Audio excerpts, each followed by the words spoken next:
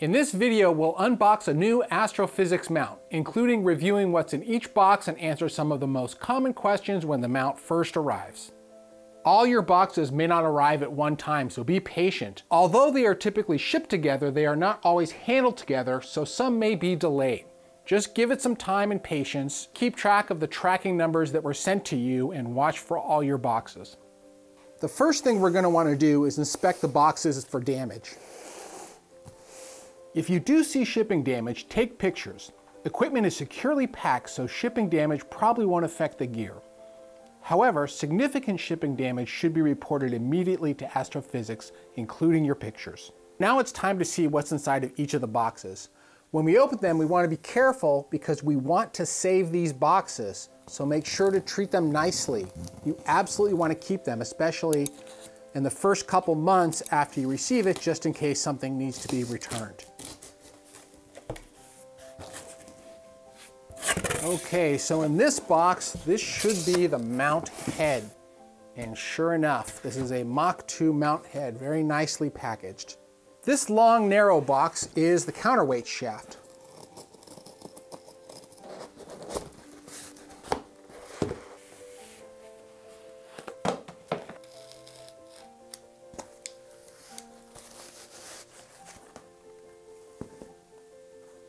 This next box is going to be the controller and the accessories.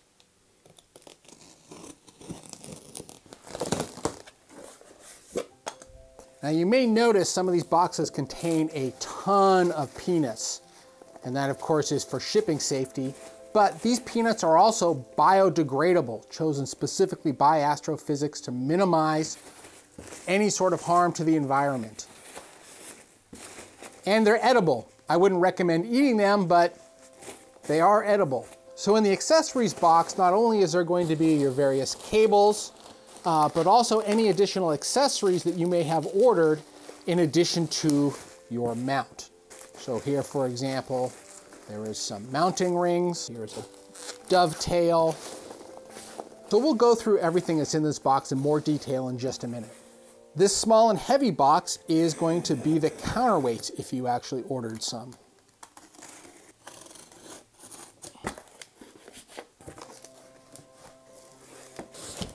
Each counterweight is boxed up separately. Go ahead and take a look at these.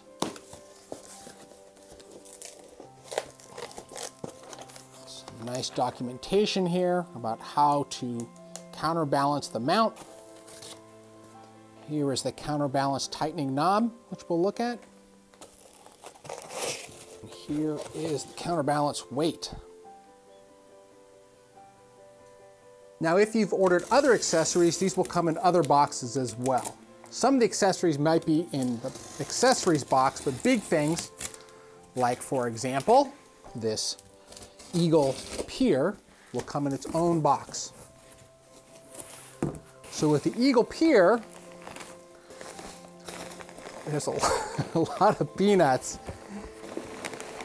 Eagle Pier comes completely assembled. There's a couple tricks to it and a few accessories along with the documentation here, but we're going to take a look at that in just a quick second.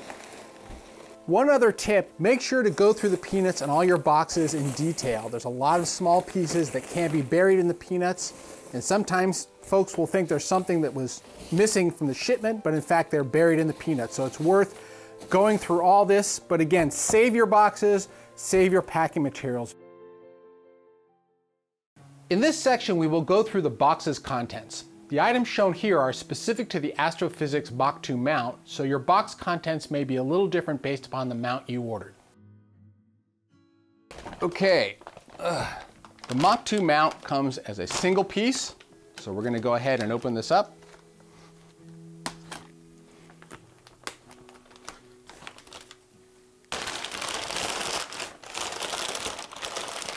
I recommend you leave the mount head standing vertically, but just for purposes of this video, we're going to take a look at it.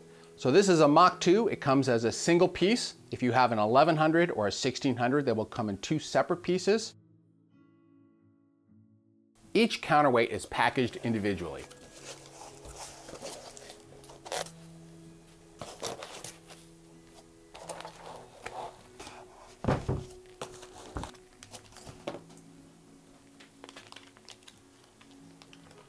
To assemble the counterweight hand knob, you first insert the spring, then the plunger, and then screw in the hand knob.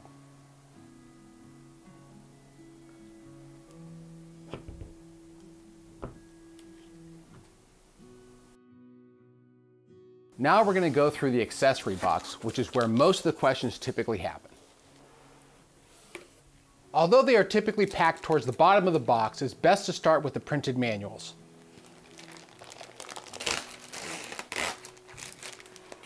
The documentation included with your mount is important and valuable. There is a mount registration card that we highly recommend that you fill out and send in, or there is an online registration URL on this card that you can do electronically.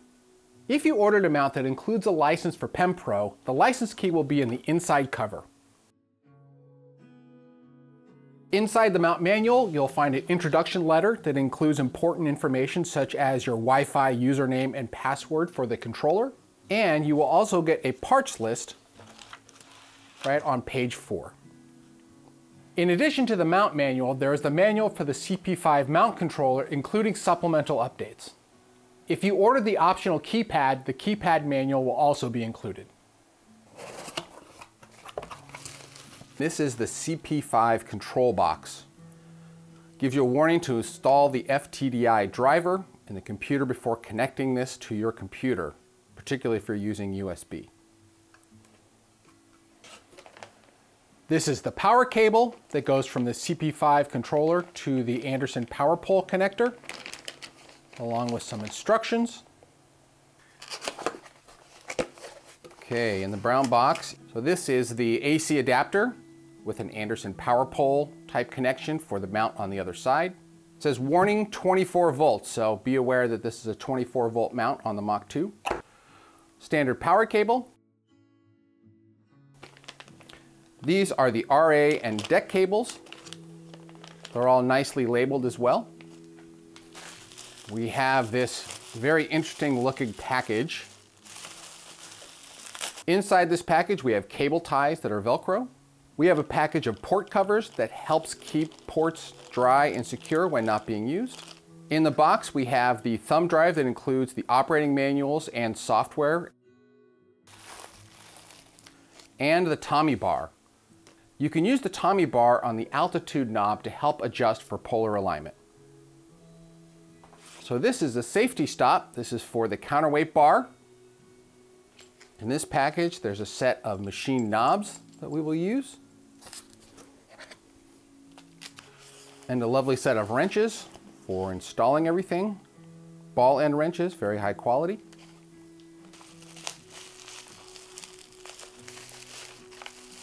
Okay, this is the screw packet for the control box adapter for piers and tripods. So when we set up the control box on our pier or tripod, we're going to use these two parts.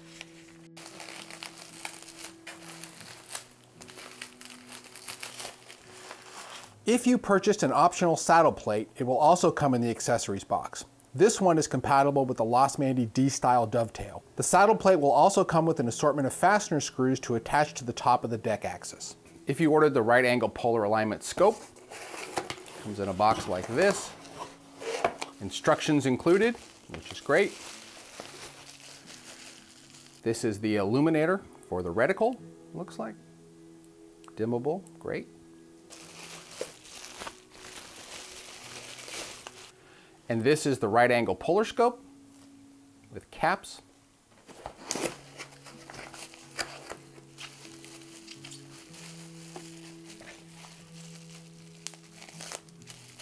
I would be careful about using a knife when cutting through the bubble wrap, especially with machined anodized finishes here. I probably wouldn't use this. I'm just going to kind of continue pulling this apart. Here is the adapter to attach it, along with